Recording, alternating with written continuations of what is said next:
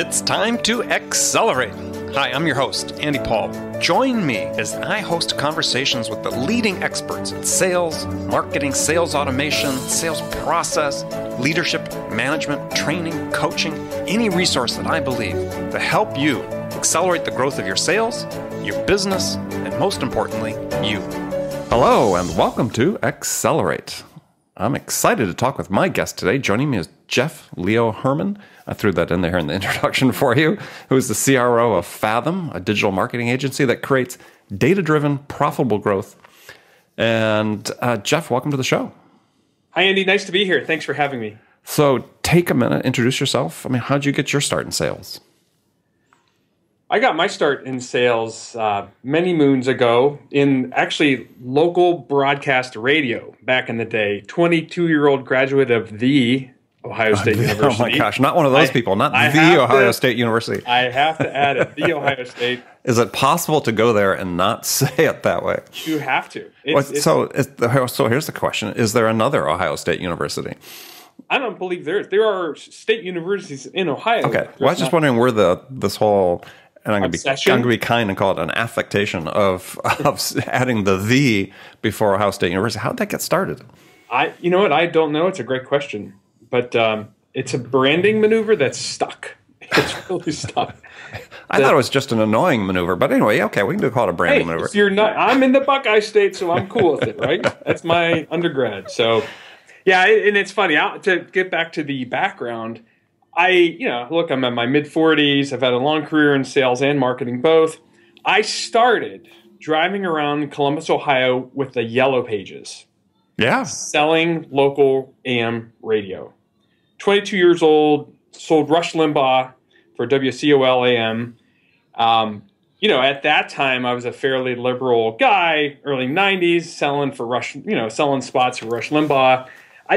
My coworkers can't stand when I say, when I was your age, I was driving around Columbus, Ohio with the Yellow Pages. So, but that I tell you, I wouldn't trade that experience for the world because oh no, I had the same. So I had similar hustling start in my career as well. Swinging doors. My first sale was to a Civil War bookshop, and literally you walk in, and I learned so much, and it was fun to see the seasoned sales guys really say, hey, lose the coat, loosen the tie, don't carry the briefcase in, kind of stroll into a store like you're curious, don't walk in like you're there to sell to them. So it's interesting. That advice I got back in the early 90s, I've stuck with. And that's the way I approach business today. It's really about helping, teaching, solving problems, engaging in very relevant ways, and understanding what the current pain points are, and then to the extent that I can solve them or help solve them by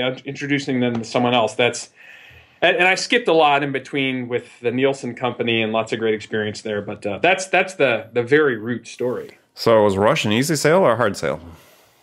It was easy if I did my targeting right. And once again, it's all targeting. So, I happened upon, several, I targeted conservative businesses, or what I would assume would be conservative individuals with conservative client bases. So once again, it's all about targeting. I mean, that's why in sales, there's been so much talk about, I talk a lot about getting away from volumetric prospecting models or spray and pray into really hyper-targeted programs in which there's so much more engagement. Your conversion rates are higher, your sales cycles faster, and your close rates increase dramatically. So I'm an advocate. We had an inside sales organization at one point where there were volumetric guys and there were more plotting and methodical team members, and those team members won and delivered more results over the long term. Well, okay, that's an interesting topic. We'll start there. That's there is debate within the sales community about this concept, and I'm actually trying to further this debate because I've just my own perspective on the way things need to be is quality versus quantity. And yes. So certainly with the growth of the inside sales model, especially in certain tech sectors, lip service is given to quality, I think. But at the end of the day, as you said, it's still the volumetric approach is still winning the day out. And some of that you can gosh, we can talk about the reasons for that, whether it's, investor pressure to meet certain targets, which, bleeds down to the sales leaders and so on. But Salesforce dashboards, whatever tool they have, the automation of the sales technology. Right. But that actually seems to be carrying the day, at least in the tech sector. And it seems to me like it's ultimately going to be self-defeating. Absolutely. Absolutely. I mean, I'm a major advocate of social selling, and, just doing that. Look, the inbox, it's so crowded, and emails are so easy to ignore. And I have a great example, a great story. Yesterday, I'm attending a Marketo Summit here in a couple weeks, getting all of the preliminary emails. Hey, come see us at booth XYZ. And I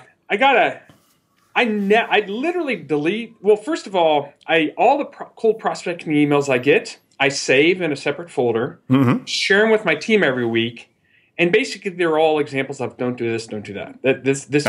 Why is this not working? Why is that not working? I do the same thing. Yeah, and any cold prospecting email that has a lot of I and me and we, I want to this and that, my company XYZ. There's no value in it whatsoever for me, the recipient. So emails are easy to ignore. The delete key, I'm a massive deleter of emails, or in effect moving them out of my inbox into this shared folder. The folder of shame. Yes. And so yesterday I got a great email from a guy at Curata who knew I'm going to he said, look, unfortunately I'm not going to the Marketo conference because I have to watch my dog, but who will be attending the Barketo conference. Link here to my LinkedIn profile to see a picture of my dog. And I just thought, so here's something I work with all the time. How do you not be another easily to ignore superficial name in the inbox? How do you drive people to your LinkedIn profile where you can illustrate not only your knowledge and expertise, but something unique about you, something that doesn't make you another superficial salesperson pushing product, but a real value-adding, helpful individual that has a family and has experience and has something interesting about them. So I'm always working on ways to get that LinkedIn profile or whatever profile you choose, right? Get that in front of your prospects to see if there's a way to engage with them while simultaneously, of course, you're observing their profile. So this guy did a really effective method of getting me to click on his LinkedIn profile, and I saw him as a person with a goal in mind to get me to sign up for a meeting, and I felt a degree of empathy with him. Because of his dog? Yeah, just his approach. And as a student I literally said, hey, you're the only email I've responded to in 6 months. Right. As an aficionado, a student of sales prospecting, you got me. Good for you. I connected with him on LinkedIn. I set an appointment. The good news is the company has there's value. I'm curious about what the company does. So I wouldn't have set the appointment if I wasn't interested in actually the product he was representing. But to the extent he broke through, because he made it very personal, made it a little quirky, showed his personality, and I no longer saw him as this easy to ignore superficial name in the inbox. I thought extremely clever. Oh yeah. Yeah, I mean that sort of falls into I don't know if you've read Stu Hynek's book about contact marketing. It's how to get a meeting with anyone. Right. That sort of falls in that category. What do you do that's it's okay to be clever, right, in order to grab somebody's attention. I mean, you don't want to dismiss things that you might think are gimmicky. I mean, if they're sincere and authentic, as this clearly was, it can still be funny and clever and catch your attention. That's fine. Right. Well, and the word of the day, the word of the year, the word of our era is authenticity. And we have all of these great social media tools at our disposal. Be it if you're a video publisher, if you actively, kind of dialogue via social media platforms, what have you. If you're authentic, you will win. If you're a real person expressing your opinion and really putting yourself out there to help and solve problems, you will win. And anyone that's I see, once again, as a student of prospecting, I see people pumping video and really using that to drive engagement. and it's so superficial. You can tell that you're just another name on their list of people to tackle. Mm-hmm. And that authenticity has to ring through. And that's truly the way that we are winning. And really just be yourself, be authentic, and that guaranteed win rates, and even it's sustainability. So right. You might not get the pop, but from a sustainability standpoint, I'm still doing business with people I've done in a different industry effectively, right? Sure. From the Nielsen company, worked with massive brands and massive media companies doing ad effectiveness work and measuring the efficacy of online video versus mobile media. And now I'm working at a digital marketing agency with mid and enterprise clients, but really more about how to break through and help them connect with their prospects and customers, effectively communicate, and then eventually celebrate with them. Right. Well, let's jump into a issue I'd raised before, which is this idea of how content marketing can rock sales. And there was, I think you in our pre-interview talk, I think you sort of made reference to this, is even the term content marketing sort of came under attack in the Twitter sphere a couple weeks ago. Right. What was that all about? I mean, and why does it matter? Well, it matters. Content marketing, and I'm everything I say, I'm taking it from the school of Joe Pulizzi and the Content Marketing Institute, who I have utmost respect for. I love that organization. I love those people, and I love their mission. And a great book. If no one's read Content Inc., they should put it on the top of their list. Yeah, Content Inc. That's a great for entrepreneurs and sales professionals. That's a great book. And then Joe's previous book, Epic Content Marketing, is really more for enterprise marketers. Mm-hmm. But it gives a great perspective on kind of the role of content marketing. So how's content marketing different than marketing? Well, content marketing is it's leading with valuable, educational, relevant content that'll solve a problem towards a business goal. And it's not as Joe says, it's as old as the hills. It's hundreds of years old. I think certain people have thinks that the term has been misused or misaligned. I mean, marketing is, I learned in business school, 3 P's, 4 P's, 3 C's, I'm sorry. But content marketing is really just leading with it being an educational resource.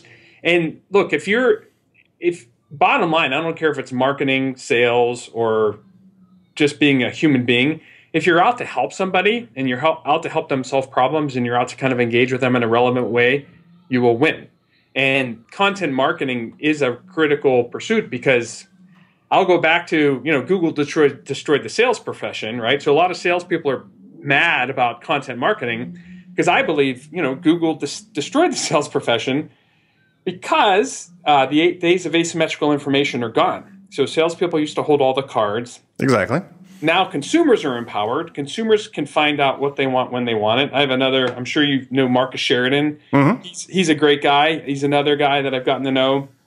We share the same belief. I learned this from him as well, that to the extent that Google is the place consumers go to find answers to questions, and they've trained consumers, if not we're all spoiled by instant gratification, we become very fickle. And so the role of sales has evolved. In a world of content marketing, in a world where brands are putting out all the valuable information mapped to the buyer's journey, the best thing a salesperson can do is become a curator and a teacher and filter out that noise and really try to be a helpful resource. So, well, it definitely puts more of an emphasis on being a service profession. Right. I mean, given, how do you differentiate yourself in a sales perspective from everybody else that's out there if all this information is equally available? And quite frankly, when you have all that information out there, is in the mind's eye of the buyers, all the vendors pretty much start looking alike. Right. So, how you differentiate yourself really, as I talk about in my writings, my books, it's less about what you're selling and more about how you sell. Mm-hmm. Yeah, exactly.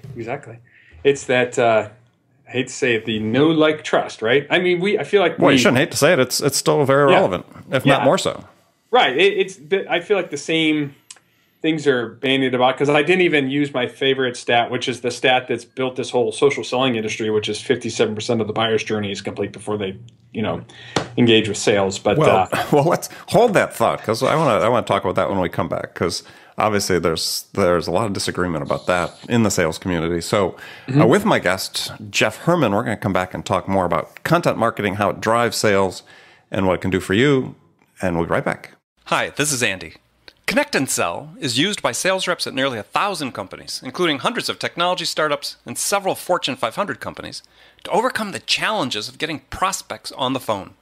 Companies using Connect and Sell grow their revenues faster by enabling their sales reps to have more sales conversations in 90 minutes than they could otherwise achieve in an entire week.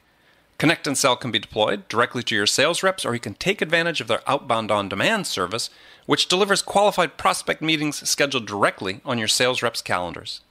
Visit connectandsell.com to learn more about how Connect and Sell can start filling your pipeline today. Okay, back with my guest, Jeff Herrmann from Fathom Digital Marketing Agency. We've been talking about content marketing, and we talked about this now infamous or famous stat: 57% of the buyers, 57% of the way through their buying journey before they interact with sales for the first time. And I don't know, a year ago at Serious Decisions annual conference, they presented a research to supposedly refuted that whole thing, which I think they got a standing ovation in their audience when they did that. So there's segments of people who believe that's just not true, and so I personally believe it's true. I was the centerpiece of, before that stat even came out, if you've spent any time in sales, you knew that's what was happening already. Right. And I wrote about it in my first book. I said long before that stat ever materialized.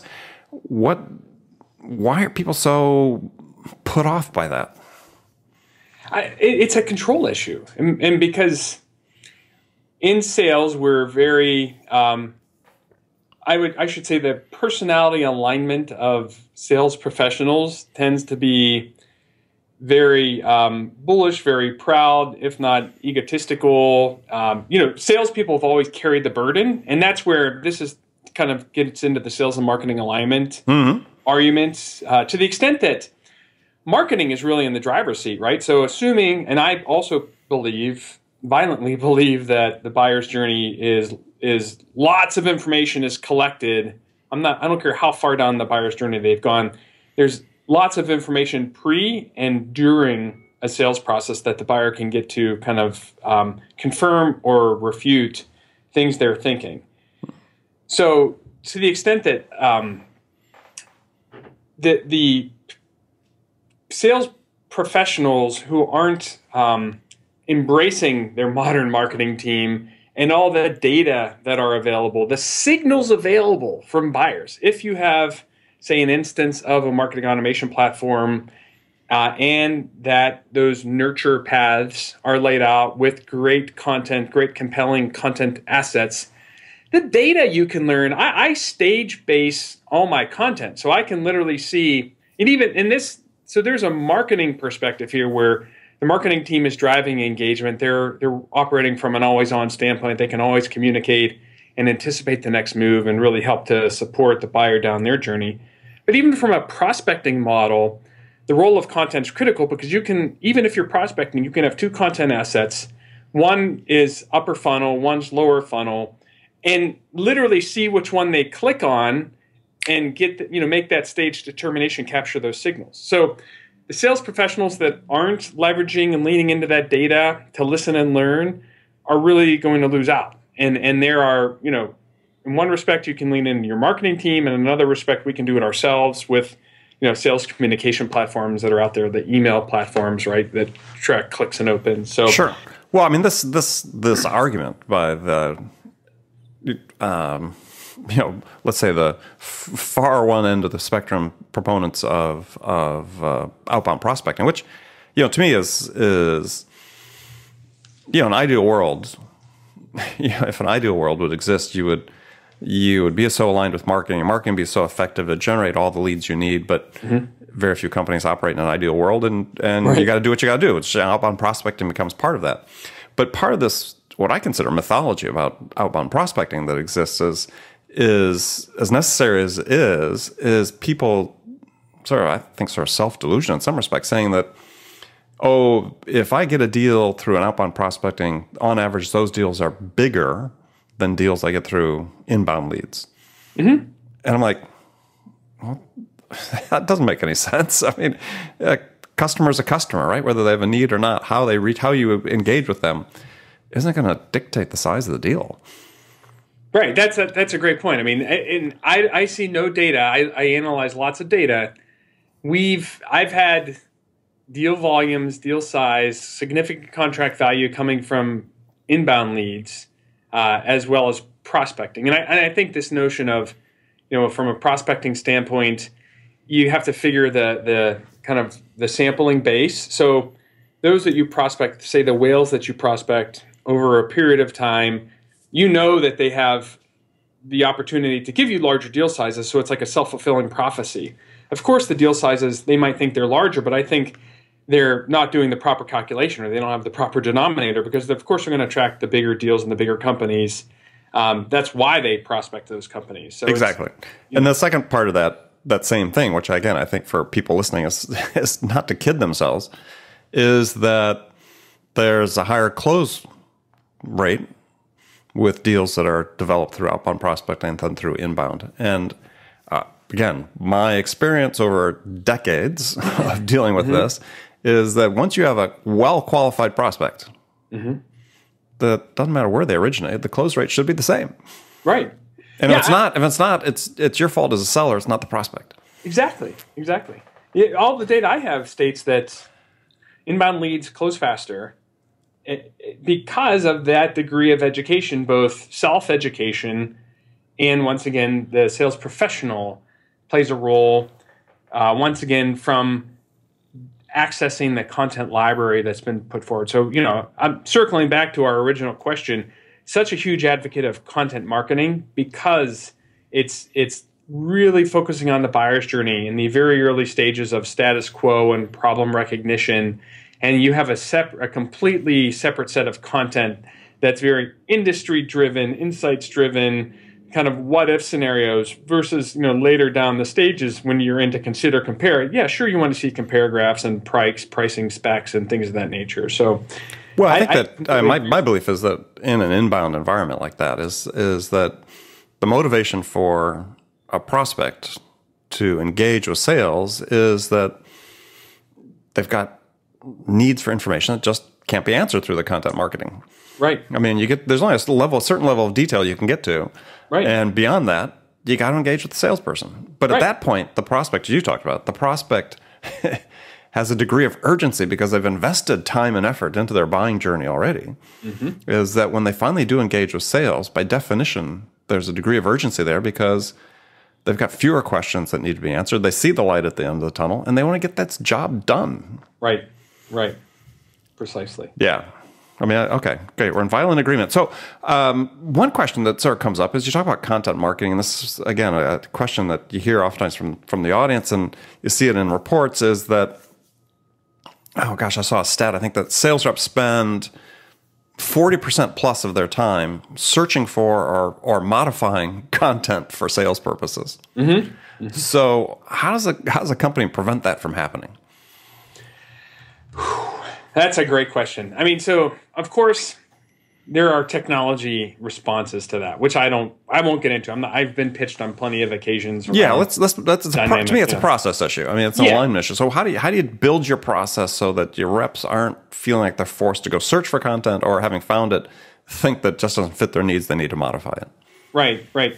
So part of that, so the burden is on the marketing team there, and just from an organizational standpoint and a process standpoint, if this really dials back to, do we have a strong sense of our ideal client profile? And do we have a strong sense of their goals? And to the extent that you put forward great content, mapped, written really very specifically and explicitly written for the ideal client profile, and mapped against the buyer's journey, and the various assets mapped against the buyer's journey, that's source content can be used, but what's more important is the opinion of, or the application of, that content that comes truly from the perspective of the sales professional. So if you're a talented sales professional, you have an opinion on the application. You have an opinion on the situation. And the client, while they appreciate the big, massive white paper, they're not going to read it. No. But they are going to listen to you. And I tell, clients and my team all the time, send them the white paper. But if you do, in the first or second sentence, say, make sure you look at the stat on page 7. Exactly. It really made me think of you. Well, and let's get on a call tomorrow and talk about that point. Exactly. Yeah. And that's so that the customization, it's give a couple sentences of your opinion, and you don't need to customize the white papers or the decks. That's a great point. So several different points in there that are really good for people in the audience listening. Is that one is, I've stressed time and time again on the show with various guests, is understand who your ideal client profile is. Mm-hmm. And having done that, unless you have just a completely brand new product you're selling that you've never sold before, if you have any experience with it, you should be able to understand what the buyer's journey is and what information they need at which stage of that process, at each stage of that process, in order to move forward to the next stage. Right. And so make that content available. And a great point Jeff just made is, maybe it's a white paper, but don't just send the white paper. It's like, to me, that's like sending a proposal without reviewing it with the customer, right? I mean, that's the worst thing a salesperson could do with a proposal is just, I'm just sending it to you. Here you go. Here you go. Have fun with it. As opposed to, let's go on the phone. While we're on the phone, I'll send you the file. We'll go through it line by line. Mm-hmm. So same thing true with the content you send is call out the key points that you want them to find that you think are relevant. Make sure you draw their attention to it. And then what I would further recommend is then use that excuse to engage with them the next time. Say, okay, let's talk about this tomorrow because this is really important we go through. Right. Excellent. Well, good. Well, great content. People want to learn more. We'll give your content information in just a few seconds so that people can go find out more about what Fathom does relative to content marketing. In the meantime, we'll move to the last segment of the show. I've got some standard questions I ask all my guests. And the first one is a hypothetical scenario in which you play the leading role, in that you, Jeff, have just been hired in this scenario as a new sales leader at a company whose sales have stalled out. Mm-hmm. And the board and the CEO, they really want things to get turned around in a hurry. So your first week on the job, what 2 things could you do that would have the biggest impact? My first week on the job, what 2 things could you do that could have the biggest impact? Boy, I could think of 10, but the top 2. I mean, that alone, like how do you approach a new engagement and how do you accelerate a stalled situation? Well, so first thing I would do is really look at, you know what, I have to say, I'll go back to my roots in content marketing and my belief in do we have an ideal client profile, mm-hmm. and where have we won? And to the extent that we have an ideal client profile that and our mission statement is set forward in such a way that we have content assets that identify with the ideal client profile, I would certainly make sure that all of our messaging and communications are consistent and almost to the extent where we're like a politician repeating our key message points. So often, great sales professionals, and I'm guilty of this, we think, oh, let's wing it, let's go for it. We feel like we can, tap dance. And in many cases we do. But really nail down the sales process, and especially around how are you identifying your opportunities, and then how are you advancing those opportunities, and how are you supporting that? So why is sales stalled? Well, are they not closing the deal? Do they have many great opportunities, but they're not closing? Are they not generating leads? So really, there's just a ton of data I would dive into and probably spend, hours into the evening looking at the Salesforce instance, looking at win rates, looking at lead flow, really looking at where we've won and where we've lost, and trying to just better target. So, in a nutshell, targeting via data would be the first approach. Mm-hmm. And then I would, if they're looking to, we have choices, right? So you can grow existing accounts or go after new accounts. And to the extent that we all know there's less friction in growing existing accounts simply because there's already a relationship, there's already some affinity that's been built. I would really double down on existing accounts and see what more we could offer, or what ways there are to extend that relationship. Because to truly prospect in the way in which I believe, which is really knowing your ideal client and being very careful about who you work with from a profitability standpoint over time, that takes too long to prospect your way into immediate growth. I look for leaning back into the current client base for the quick wins. All right. Good answer. Okay, so now I've got some rapid fire questions for you. You can give me one-word answers or elaborate if you wish. So the first one is, when you, Jeff, are out selling your services, what's your most powerful sales attribute? Passion. Who's your sales role model? Seth Godin. Okay. So one book or maybe I could say Gary Vaynerchuk without the cursing. Or with the cursing. He's entertaining. It works for him, right? So his persona, gnarly, New Jersey, really candid, good for him. I just have a different profile. Midwest, grew up not going to the Ohio State University, for goodness sakes. Right. Even though I've sold it in New York, lived in New York, and lived in Chicago, and lived in San Francisco myself, I always maintained my Midwestern roots, and once again, that authenticity mattered. So I built trust faster than anyone else because I was just Jeff from the Midwest, and I embraced it. I didn't hide from it. I embraced it. Yeah. Well, you can't take the Midwest out of the boy. I mean, I'm from the Midwest as well. So, right. One book every salesperson should read. What is it? So this is going to be a long answer. We have a limit to the length of the show, but go ahead. You're right. So I drive, I probably have, 20 hours of windshield time every week. I crush podcasts and audiobooks like a maniac. So I have so many books. Like, one of the things I actually do is offer podcast recommendations and book recommendations because I devour audiobooks and I devour podcasts on a consistent basis. And I'm sure my podcast and my books are at the top of your list. You better believe it. You better darn straight they are. So to the extent that I could recommend one book, I mean, I really have to, we mentioned the title already, but it's been very effective. In this new world of sales leaders must transform into thought leaders. Mm-hmm. And you have the ability to express yourself with video and audio platforms. Don't worry about blogging. The hell with blogging. Don't worry about writing. The marketing team doesn't want you to write. But guess what? You can flip your iPhone, hit that record button, and roll. Build your own YouTube channel and express yourself. And so Content Inc. is a book by Joe Polizzi that will really help you understand how to craft your message. So the big question I get is, well, what do I say? Look, just talk about industry insights, but give your point of view on the industry insights. So I think Content Inc. is a really effective book because it does provide a perspective of how a sales leader can thrive in this new information-soaked world we live in. Okay, great recommendation. Here's a really tough question for you: is what music's on your playlist right now? Oh, here's another good one.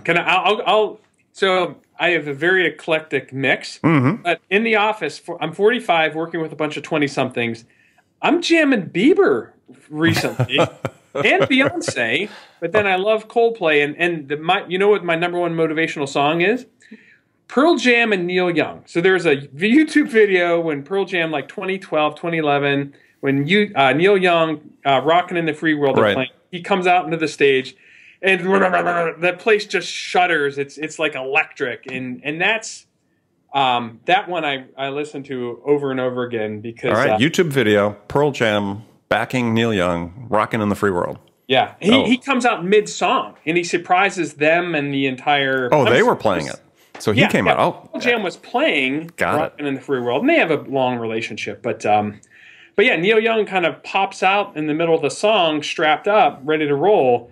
Now, I'm sure there was a degree of planning, but it looked like Eddie Vedder was surprised. But the audience was blown away. And why those guys jammed. And Neil Young isn't a spotlight limelight guy. He just loves his art, loves his craft, and he jams. And you have to have respect for that, and the fact that he's authentic, he's who he is, and it was just an electric moment. Wish I was there in person. Yeah, that sounds fantastic. Well, good. Well, Jeff, thanks for joining me today. My guest has been Leo Herrmann from Fathom. Jeff, how can people find out more about Fathom or about you? So you can definitely, I also have a podcast. It's called Publish or Perish, Selling in the Age of Content Marketing. And you can find that on iTunes or visit my personal blog. It's publishorperish.fm, as in Frank Mary. It sounds very academic. Publish or perish. Not going to get tenure unless you're, but actually for salespeople, if you want to be a tenured sales rep, that's a good imperative, is learn how to publish content. Express yourself. Express yourself. Nothing wrong with that. I mean, we talk about how do you stand out from the world and, with all the massive other salespeople. Right. As you said, express yourself. Right. All right. Well, good. Jeff, thanks for being on the show. Really enjoyed our talk today. I really got a lot out of it, so thanks for having me. As did we. And so remember, audience and friends, please make it a part of your day every day to deliberately learn something new to help you accelerate your success. And an easy way to do that is to make this podcast, Accelerate, part of your daily routine, whether you listen on your commute, in the gym, or in part of your morning sales meeting. That way you won't miss any of my conversations with top business experts like my guest today, Leo Herrmann, who shared his expertise about how to accelerate the growth of your business. So thanks for joining me, and until next time, this is Andy Paul. Good selling, everyone. Thanks for listening to the show. If you like what you heard and want to make sure you don't miss any upcoming episodes, please subscribe to this podcast on iTunes or Stitcher.com. For more information about today's guest, visit my website at andypaul.com.